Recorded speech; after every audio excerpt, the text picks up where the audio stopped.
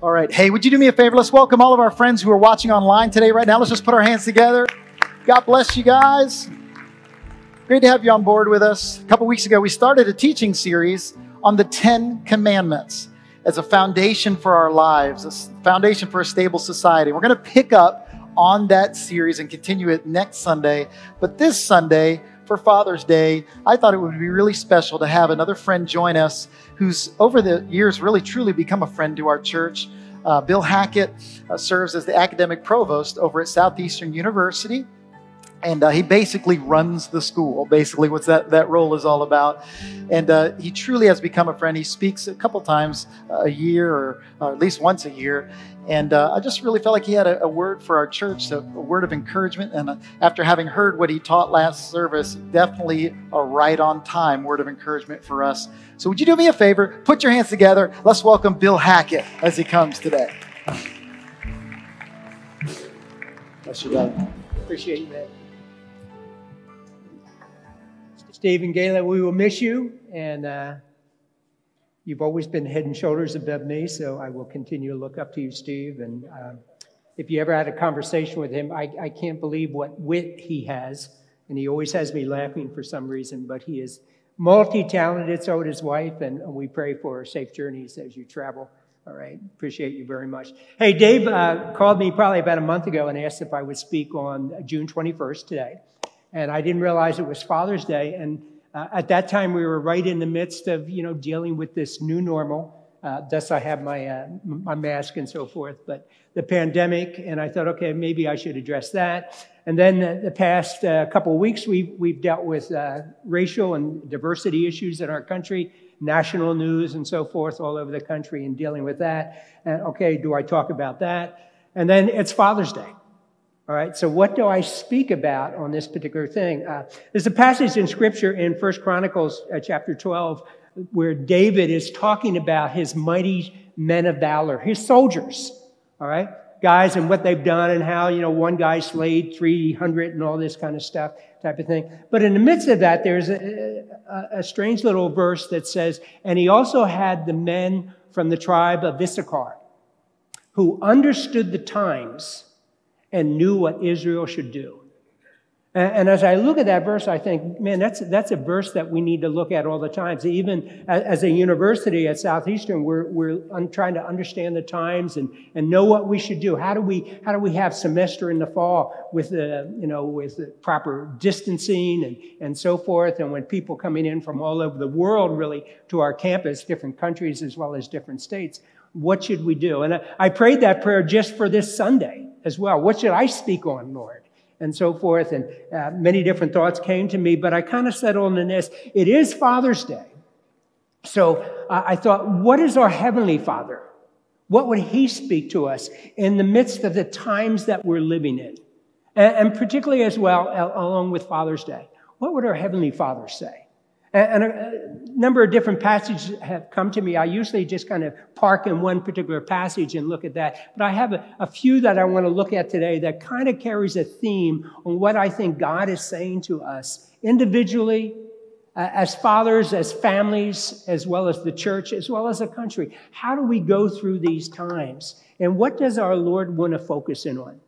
There's a passage that in Psalm 133. It's only 3 verses. It's written by King David, and it's known as a whole series of them in this part of Psalms as a Psalm of Ascent. They were Psalms that the people of Israel would say to themselves as they were ascending to Jerusalem, which is on a mountain, and as they were ascending there, particularly for Passover, and they would go through these various Psalms. And this one is short, and it, like me, and it kind of deals with something that really, to me, is the heart of God. And this is what it says. It says, behold or look how good and pleasant it is when God's people dwell together in unity. It's like precious oil poured on the head, running down on the beard, running down on Aaron's beard. This is Moses' brother. This is the first high priest. And so there's this image of his consecration as a priest, an anointing as a priest with oil being poured down not only on his head, but in abundance that is dripping off his face, off his beard, onto his arm, to his garments, showing just the love of God and the anointing of God on him. And then it says, it is as the dew of Hermon. If you Google Mount Hermon and the Hermon Mountains, you'll see them all snow-capped. And it's actually today the only place in Israel where they actually have a ski resort. It's in the northern part, north of the Sea of Galilee, north of Caesarea Philippi, and it's in a very fertile place. Most of, probably 75, 80% of Israel is a dry, arid, barren land. But in the northern part and along the coast, it's the most fertile. And this is a symbol of just a flourishing and growth and so forth. And so it pictures that idea of just growth and nourishing and, just thriving. And it says, it is the dew of Hermon. We're falling on Mount Zion. For there the Lord bestows his blessing, even life forevermore. Now, I had the people put up the NIV version of this, and I was kind of disappointed after I looked at it and studied it, because it just talks about how good and pleasant it is. That's how it opens up. But really, they miss a word in the very beginning of the passage. It's behold, or look. In other words, David is saying under the anointing as he's writing this down, we ought to look at this. We ought to behold this. We ought to look how good and pleasant it is when brothers and sisters, when people can come together in unity. Behold, this is good to look at. And notice he says how good and pleasant it is. Some things can be good and not pleasant. Exercise. Maybe dieting. Some things like going to school. Maybe even going to work. It's good, in the sense that it's good for us and it puts food on the table if it's work or something, but it's not always pleasant. And some things can be pleasant and not good. Sin falls into this category. Pleasant for a season. At the time it looks pleasant, but the long-term results of that can be dangerous for us. And that's why God opposes that sort of thing. And so what David is saying here is, look, when we're in unity with one another, that is both good and pleasant at the same time. And in fact, let me give you this illustration, he says. It's like the anointing of Aaron, the high priest. And not just an anointing, it's anointing where there's an abundance showing with the oil coming down even on his garments. It's as the dew of Hermon, in this arid land that's going to be life and refreshment. This is something that's good when we come together and we're in unity. God is pleased with that. You see, this is the plan that God had in the very beginning, and we see it in the Garden of Eden. We find that in the Garden of Eden that the two individuals there, Adam and Eve, are naked and unashamed. And I think that nakedness is more than just physically naked. I think it's in the sense that they were exposed to one another in any way, with their thoughts, with their feelings. And there's nothing that they wanted to hide. There was nothing that they wanted to put a mask over. There was no pretending. They could be open with their thoughts and feelings with one another, and they were unashamed about that. They said they would walk in the garden with God and have that openness with him. They were naked before him. Hey, this is who I am. Accept me as I am. I have nothing to fear at that point. Naked and unashamed. And they were open and honest with themselves. And they felt good in themselves. There was nothing in themselves that they wanted to hide. And yet when they decided to eat of that forbidden fruit because they wanted to become like God, they were not satisfied with who they are. And they wanted to become like God. And when they sinned, all that changed. The first thing they did is they went and covered themselves because all of a sudden, like being naked was something that they were fearful of and ashamed of. So they go and they hide from God when God comes looking for them. And now there's a problem where they're not even open with themselves. They start accusing one another. When God asked Adam, why do you do this? And he said, well, by the way, God, this woman that you gave me caused me to eat of it. He's even blaming God. So the idea of this harmony, this oneness, this unity that existed between Adam and Eve and between Adam and Eve and God, and with Adam with himself and Eve with himself, and even with creation. They were one with it. There was no killing in the garden at this point. They must have been all vegetarians. Maybe we're glad they did sin because we like beef. Okay. But, there was no killing at that. There was lions and tigers and bears there, and nobody's killing one another at that time. But the moment there's sin, shame enters in, and they're disunified. Not feeling comfortable about themselves, they're ashamed of themselves, accusing one another, accusing God. There's a separation there. And so this is why God sent Christ into the world, to bring forth a way that we can get back to the harmony and the unity that God intended for us to have. I don't think heaven's going to be a place where we're fighting with one another. I think we'll see the ultimate root of what God wanted in the first place. And we can have that even now as we allow Christ to enter into our life and to help us to overcome difficulties, even in a marriage or in society or even our country today and what's going on there. I think churches should be at the front and Christians should be at the front of showing that unity and harmony. And so that's what God wanted. So how good and pleasant it is. And notice that the last verse says, for there the Lord bestows his blessing. When God sees that harmony and unity in the church, he is pleased and he blesses it. It's fascinating to me that in 1 Corinthians, when they were practicing community, they weren't in harmony. Some were coming and having a big meal, and others were coming and they didn't have the money to have a big meal, and there was no sharing. And so Paul tells them in 1 Corinthians 11, he says, some of you are sick and some of you are dying because you're not practicing the unity and harmony and love that should be that when you come together. You're not respecting the body of Christ. Not only Jesus' body, but the church's body. In fact, in the first chapter, he tells us that he writes the letter because there's divisions among them. Some say they're of Paul, some of Apollos, some of Cephas, and some of Christ. And they're making all these little subgroups in the church, and they're not coming together, and they're actually combating one another. And so in chapter 3, he says, I can't give you more than just milk because I can't give you solid food because you're immature. Why? Because you're fighting with one another. When one says they're of Paul or one says Apollos, you're causing division. In fact, he's so upset with this that in the 16th verse of chapter 3, he says this. He says, you are the body of Christ. And that's where the Spirit dwells. And then he says this, if any person destroys that church by causing division, separation, disharmony, God will destroy him. I remember when I first read that word destroy, it means to annihilate. God doesn't like it when people cause division and cause discomfort and cause people to be disunified. He wants that harmony. That's his whole heart. In fact, as we go to John chapter 17, it's a prayer that Jesus has in the upper room. They've already had the Lord's Supper. He's already washed their feet. He has spent some time with them in chapters 13 through 16, preparing them for his departure and the fact that he's going to go to the cross. They're still not fully grasping that. And he's telling them, hey, I'm going to send you another comforter. The Holy Spirit's going to come. He's going to speak my words. He's going to affirm everything that I've said. And then in chapter 17, he starts to pray to the Father. And he says, Lord, I've completed the work you've given me to do. I've made you known. And then he starts praying for his disciples. And they're in the upper room with him. This is not in the garden yet. This is in the upper room.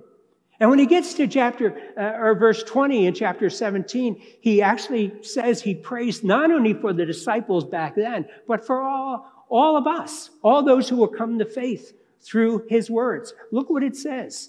It says if I can find it here, there it is. Yeah. My prayer is not for them alone. I pray also for those who will believe in me because of their message. That's us. He's praying this prayer for us. And what does he pray? He prays that all may be one. Father, just as you are in me and I am in you, may they also be in us so that the world may believe that you have sent me. I have given them the glory that you gave me, that they may be one as we are one. I and them and you and me, so that they may be brought to complete unity. Then the world will know that you sent me and have loved them even as you have loved me. What's fascinating about this is that we might actually say this is the high priestly prayer of Jesus. He knows that in a few hours he's going to be arrested, he's going to be beaten, he's going to be whipped, he's going to be crucified. And yet his passion at this point is for believers, us. His disciples then, but his disciples now. And he prays that we would go back to what God intended in the beginning. Father, make them one. Just as you are in me, Father, and I am in you. Let them be one in us also. Theologically, I don't know if he's making us part of the Trinity at that point, but I do know this. He's making us all one family. And this is what he prays for at this particular time. Let them be in harmony. And he repeats it. Just as you are in me, Father, let them be one in us also. This is his passionate prayer.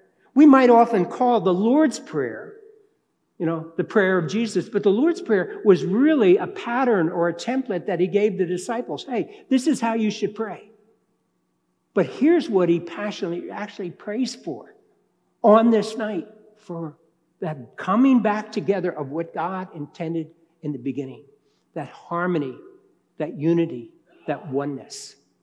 You see, he has given that to that. And every day, Jesus is praying that prayer for us, every moment, that we as the church, as we as families, as we as communities, as we as a nation, as we as the world would come into what God intended in the beginning. Look how good and pleasant it is when brothers come together in unity. There I'm going to give my blessing. And so when we as a church don't fight with one another, when we as a family work through our differences and our conflicts and work for peace, God will bless that. And it's a message to the world of what Christianity is all about. Marriage should be something that the church should look at. And how do you get along with your wife? How do you get along with your husband so well? Well, you see, it's Jesus in me. In fact, I don't know how you do marriage without Christ. Right? I was married with my wife and I for 6 years before we became Christ followers. And it was rough. It's rough enough with Christ. But with Christ, we can work on that unity. I think it's going to be on Wednesday, 3 days from now, we're going to be married for 54 years. Same people. All right? And as crazy, I was talking to one lady at the first service, and I said, as we went through the pandemic and staying home, and I'm doing all my meetings from home on Zoom and so forth, and people are talking about this crazy, I can't wait to get out of the house. I was happy. I was with the person that I loved the most as a human being. Somebody I've been married to for 54 years. I get to stay home with her. Wow. All right? It makes a difference. That doesn't mean we don't have disagreements and problems, but we can work through them because God is on our side. Jesus is praying for us for our marriages to work. Jesus is praying for our churches that we would be unified and be one and be a family, and that we would be an example to the world how good and pleasant it is when brothers and sisters come together in unity. And then I noticed a third thing here. It's another passage in Genesis where he's talking about the whole role of marriage, which God instituted. God came up with this deal. And in Genesis 2:24 and 25, he says, that is why a man leaves his father and mother and is united to his wife, and they become one flesh. Now, I think it's more than becoming flesh, but I think there is that idea that he has given us a way in becoming one flesh through sexual intercourse. There, I mentioned sex for you dads that are home or here, and hoping that's part of your Father's Day present. But, but God had created this. God came up with this idea. All right? I think it's okay to talk about in church because he designed it. And when we engage in sexual intercourse, what are we doing? We're joined together at that moment physically. And what is God saying? He says, this is a reminder of what you're supposed to be. This is a way to celebrate your oneness. Now, Alan talked earlier about baptism. What is baptism? You get in a tank or a pool or something like that. And I've never been in a baptismal service where I haven't seen people moved emotionally. Is the water too cold? Are there snakes in there? No, it's what it represents.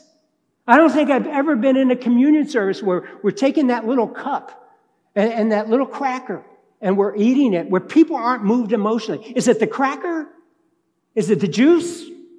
No, it's what it represents. And in marriage, what is sexual intercourse? It's that same sort of holy thing to remind us you're one. You're joined together. You see, the world misses out on that by not following Christ. There's a whole spiritual dynamic to lovemaking as Christ followers. There's something good about that. And remember, God created it. It's good. And here he's saying what? A man is to forsake his parents, leave his father and mother, and be joined to his wife.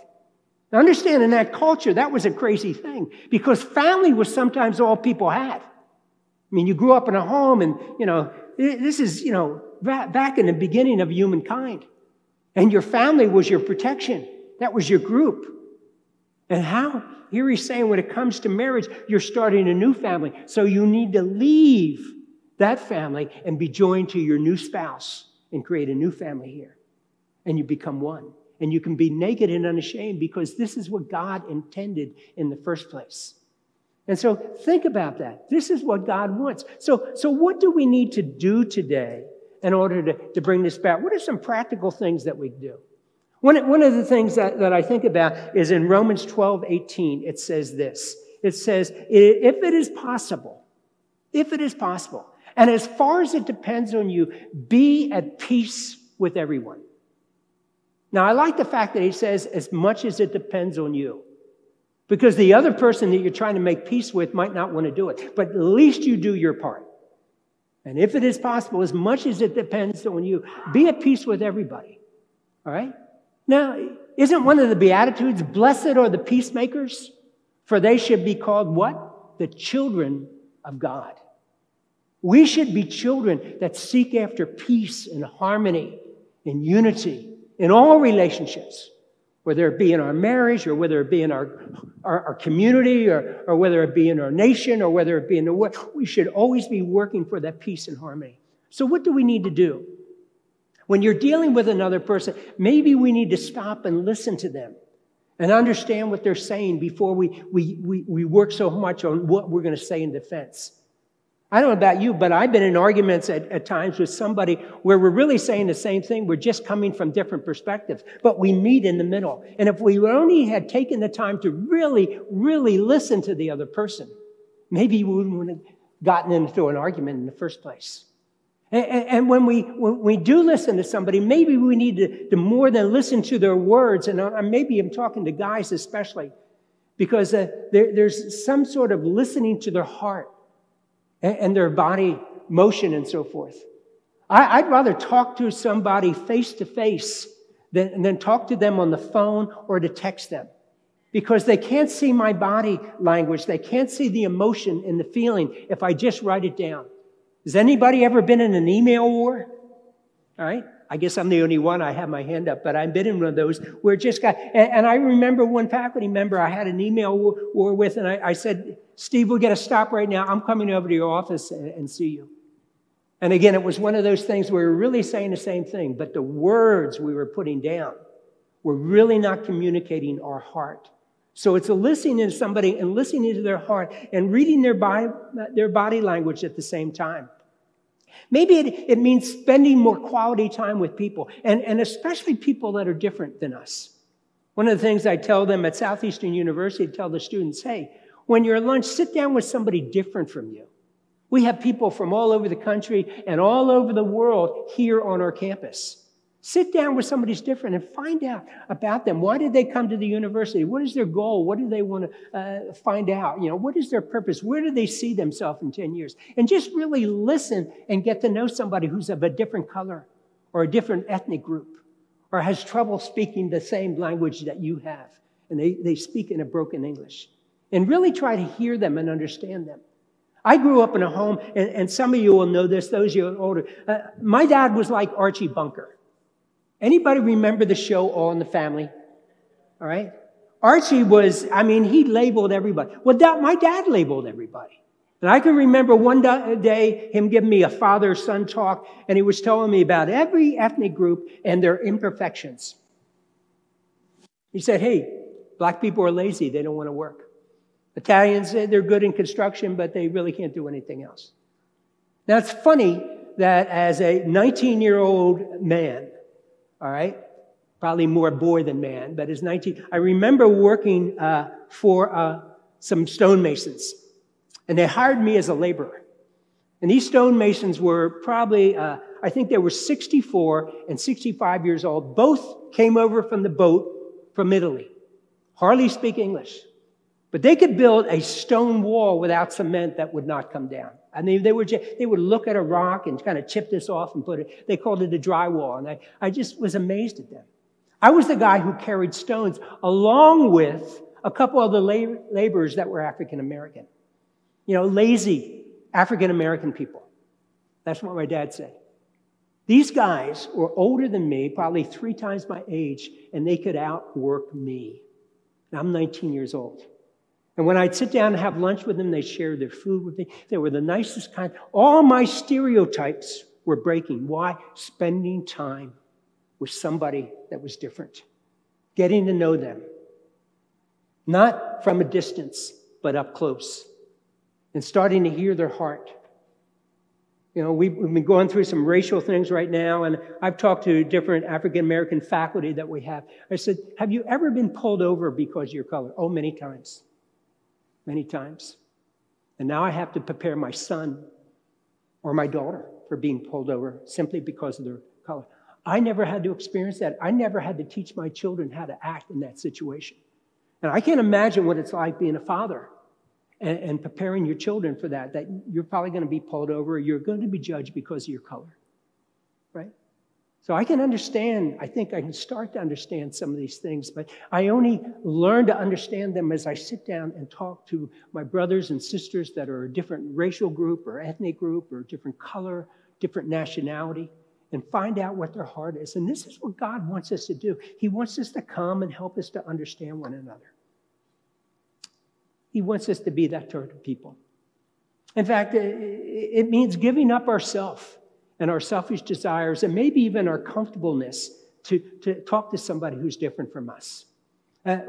Before I came to Southeastern years ago, I pastored a church in Phoenix, and we were a white Hispanic church on the north side of Phoenix. And one of the things that we wanted to do is we wanted to break, again, the racial barriers and the color. So we partnered with an inner city African American church. And what we did, we would do work days together at one another's church. We would go into their church and have a service. They would come to our church. And again, it helped our congregation to break down these barriers because we looked at these passages regarding unity and said the only way we're going to really bring them about is that we've got to get out of our comfort zone and spend time with people that are different from us. We had to give up ourselves and our comfort. But isn't that what Jesus did for us?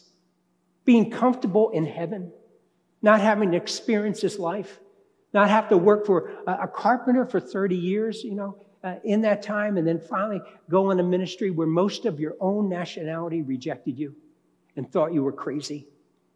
Why did Jesus spend 30 years that we really don't know about before he started his public ministry? I think all-knowing God would know what we go through, but I think not only was enough to all know, he wanted to experience it firsthand. So God was willing to come out of his comfort zone to be with us, to take us to a place that we can be in harmony and unity with one another. If our Father in heaven did that, how much are we as individuals, as Christ followers, as mothers and fathers, as young men and young women, as old men and women, need to come out of our comfort zone and do it. So it means dying to self. What does this say about marriage in Ephesians 5:25? It says, husbands, love your wives as Christ loved the church and gave himself up for it. There's part of us that if we're going to break through all these barriers that we're facing with and disunity, we've got to come out of our comfort zone. We've got to die to self. Paul says in 2 Corinthians chapter 4, I carry around in my body the death of Christ so that the life of Christ can come through. Now, I think he means a couple of things. I think he not only means what Jesus died for, but I think it's also what he died to every day as a human being, the opportunity to do his own selfish thing. But Jesus died to that every day. What did he say? He says, hey, these are not my words. These are the words of the Father. Look at the works I do. These are not my works. These are the works I see my Father do. Jesus did not do his own thing. He was tempted that way. Tempted that way on the wilderness. Hey, you can turn this, you're hungry, you've been fasting for 40 days, you can turn these stones into bread. Man shall not live by bread alone, but by every word that proceeds out of the mouth of God. He came here to do the will of the Father. He died to self And as we die to ourselves, it's the only way that Christ's life can come through us. There's things that I don't want to do at times, but the Holy Spirit nudges me to do. Love your wife, as Christ loved the church. Give her the TV clicker. Let her turn on the home and garden network. That's going to cost you time and money because she's going to want that. I'll tell you, I don't want to give her that clicker, but I've got to die to self if I want to be that way. It means doing things that sometimes are uncomfortable, but God blesses that. God blesses those that live together in harmony. So in marriage, it's working through those difficulties. It's forgiving our spouse. It's forgiving our enemy. Hey, look in the Lord's Prayer. What does it say? It says, give us this day our daily bread and forgive us our debts. I think forgiveness is to be a daily thing as well. I want to hold on to this anger. I want to hold on to a business. And God is saying, forgive them. Only then can you be in unity. Get over it. And so this is what he said. So what do we need to do? We need to deny ourselves, take up our cross. We need to live out the 10 Commandments as best we can with the help of the Holy Spirit. It's great that you have a church with a pastor who gives you these foundational truths that come across, because those are the things that we hold on when the whole world seems to be breaking apart. This Christianity stuff works. Jesus works. And he can help us as the church to make a difference in our marriages, in our home, with our children, in our community. If we as the church, as the body of Christ, will choose to deny ourselves and follow after him. So let's do it. I want to do it. Do you want to bring unity and harmony? I want to see more love and less hate. But I need to be a part of that. I need to pray for that. And we are the body of Christ. Are you with me on that? Does that make sense? Yeah. So, Father, we celebrate who you are and what you have made us as Christ followers. You pray that we would be one and get along with one another, get along with ourselves, get along with you. And, Father, continue that prayer, because there are days I know I need it. I need to forgive more. I need to be more understanding. I need to walk in your steps and follow your practices more and more. And I think there's others here today that feel the same thing. So help us as the church, as fellow believers, to start walking in the way that you want us to walk, to be peacemakers, to understand one another, and to forgive one another, and to show love. We pray it in Christ's name. Amen. Thank you, church. Thank you, church. God bless you.